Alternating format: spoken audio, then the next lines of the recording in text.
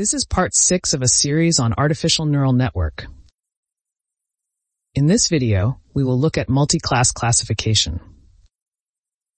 This video was produced in Korean and translated into English. My voice was generated by AI, text-to-speech.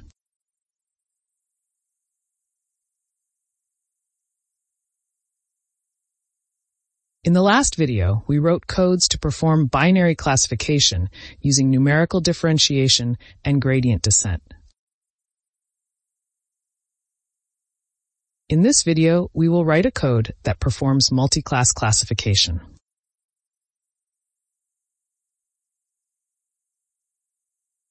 If there are more than two classes, such as when y is 0, 1, or 2, it is called multiclass classification. In the data below, there are two features x and a target y. Target y has three classes, 0, 1, and 2.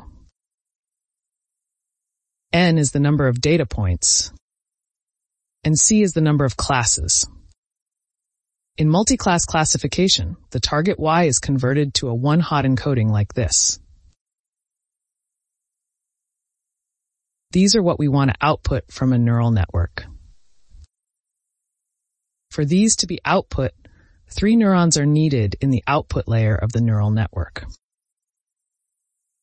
Each neuron outputs each element of a one-hot encoding. The first neuron outputs the first element of one hot encoding, and the second neuron outputs the second element, and the third neuron outputs the third element. These are the indices of the neurons.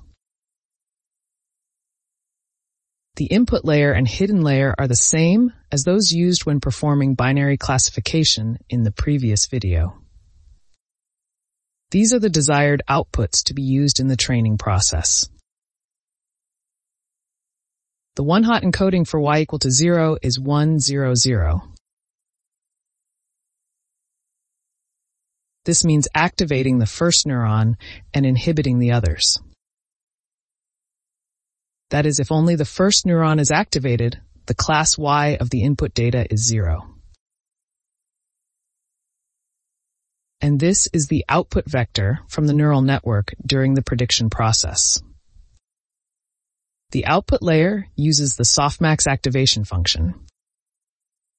It converts the output vector from the neural network into a probability distribution like this. If the first neuron has the largest activation level like this, the class of the input data point is predicted to be 0. That is, the class of the input data point is predicted as the index number of the neuron with the largest output value. You can easily find this by taking argmax over the output vector of the neurons. In this case, argmax of y hat is 0.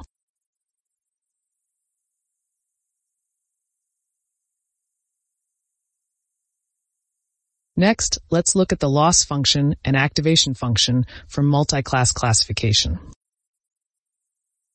The cross-entropy loss is used for multiclass classification. Cross-entropy was explored in detail in the second video of this series. To be precise, the average of cross-entropy is used as the loss.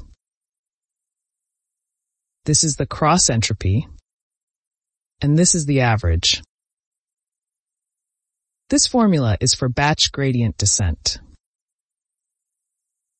N is the number of data points, and C is the number of classes. If you use mini-batch gradient descent, it becomes this equation, where K is the number of data points in one subset. For example, if y and y hat are like this, the cross-entropy for this data point is calculated as follows. If there are two classes, y0 and 1, the above equation can be written as follows. This is the binary cross-entropy. Therefore, The cross-entropy is a more general expression. Next, let's look at the Softmax activation function. For multi-class classification, a Softmax activation function is used in the output layer. Again, the Softmax function transforms the output vector of the neural network into a probability distribution. The formula is as follows. Calculating the natural constant, e to the power of the output value of each neuron, z, and normalizing it. The denominator is the normalization constant. Then the sum of y hat becomes 1. For example, if vector z is like this, then the y hat is like this. This is a probability distribution. That is, the probability that the class of the input data is 0 is 0.23. And the probability that the class is 1 is 0.42. And the probability that the class is 2 is 0.36. We predict that the class of the input data point is 1 because the class is most likely to be 1. If we take argmax for y hat, it's 1. However, if the z value is too large, overflow may occur in the numerator or denominator. For example, if zi, the output of a neuron I, is 30, e to the power of 30 is a whopping 10 to the power of 13. You can avoid this problem by modifying the Softmax formula as shown below. Multiply both sides of the numerator and denominator by an arbitrary constant a. Then we can write it as follows. Since log a is also a constant, it can be written as negative a prime. Defining a prime as the largest value of the z vector, we can write the Softmax formula as follows.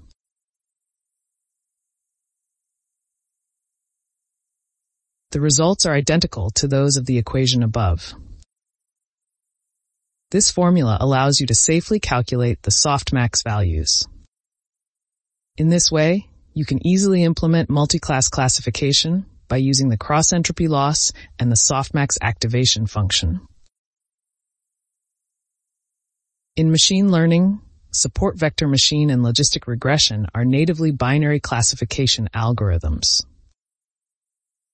In order to perform multi-class classification, additional tasks such as 1v1 or 1v-rest were required. This increases the computational burden and takes a long time to train.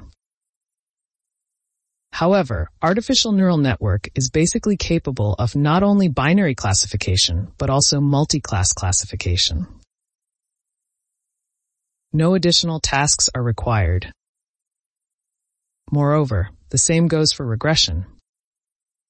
You only need to change the loss function and activation function of the output layer.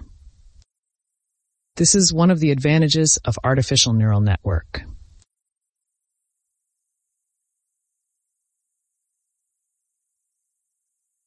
Now, let's implement a neural network using numerical differentiation. Let's implement a two-layered perceptron like this to perform the multi-class classification. Let's use the gradient descent function we created on the previous video. As mentioned in the previous video, to calculate the gradient accurately, we need to use automatic differentiation. However, here we use numerical differentiation to approximate the gradient.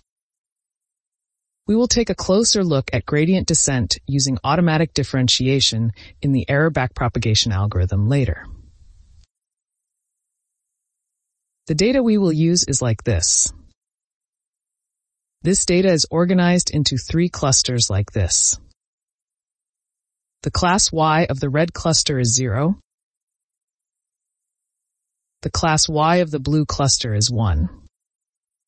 And the class Y of the green cluster is 2. We want to use two decision boundaries like this to separate this data into three groups. N class is the number of classes. The N class of this data is 3. We see the data visually. This is the result from this code. We one-hot encode the class Y. We then split this data into training and test data. Now we create a two-layered neural network model. The number of neurons in the input layer is the number of features in the training data. Here it is 2. The number of neurons in the output layer is N class, which is the number of classes. Here it is 3. The number of neurons in the hidden layer was set to 16. The learning rate alpha is set to 0.05. And H for numerical differentiation was set to 10 to the power of -4. Next, we initialize the parameters. The connection weights WH between the input layer and the hidden layer is a 2x16 matrix.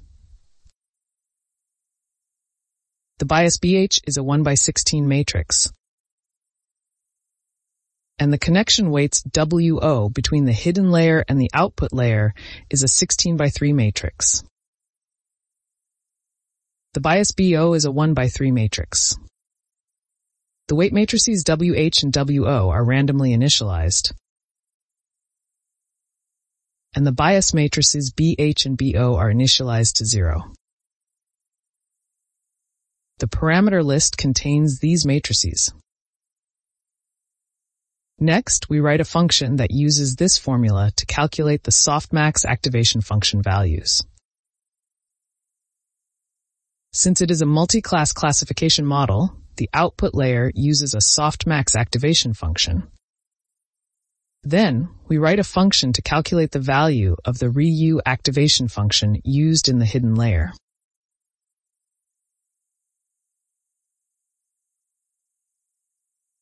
Write a function that calculates the loss value using this formula. Since it is a multi-class classification model, cross-entropy loss is used. Next, we write a function to calculate the output from this neural network. This is the prediction process. When you input data X into this neural network, the output is calculated using this formula. P0 is the matrix BH, and P1 is the matrix BH. P is the matrix WO, and P3 is the matrix BO. If the proba variable is true, the probability distribution that is the output of Softmax is returned. Otherwise, the value converted to the class is returned. Next, we write a function that performs the training process. Repeat the following process the given number of times. Input the training data X and the validation data XVal into the current neural network and measure the loss. The parameters of the initial neural network are random values that have not yet been trained. Next, we iteratively update the parameters using mini-batch gradient descent. Create a subset of a given batch size. And perform the gradient descent on this subset. Then the parameters will be updated once. By repeating this process, the parameters are continuously updated. And the neural network is gradually trained. Now we call the train function. The number of iterations was set to 200. And the batch size was set to 50. Visually see the loss history measured during training. Then, we measure the accuracy of the training and test data.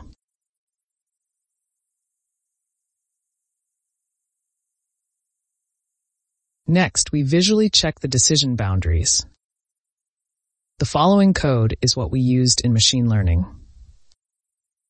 Let's skip the explanation of the following code. And let's check the results. As the iteration progresses, you can see that the loss of the training and test data gradually decreases. Visualizing this, it looks like this. If you see the loss gradually decreasing, you can assume that the parameters have been updated to their optimal values. The accuracy of the training data was 0.95, and the accuracy of the test data was 0.90. The decision boundaries for multiclass classification looks like this. The decision boundary separating the red and blue data points is like this. And the decision boundary separating the blue and green data points is like this. As expected, two decision boundaries emerged. If a test data point is here, we assume it is class 0 because it is to the left of this decision boundary.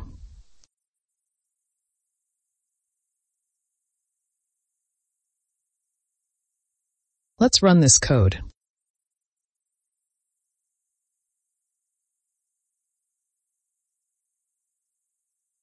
The results came out like this.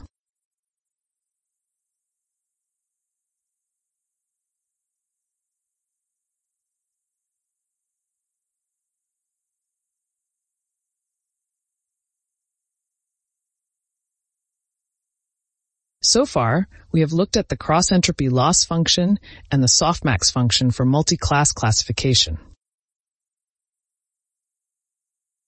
Created a two-layer neural network and written code to perform multi-class classification. In the next video, we will look at the regression problem.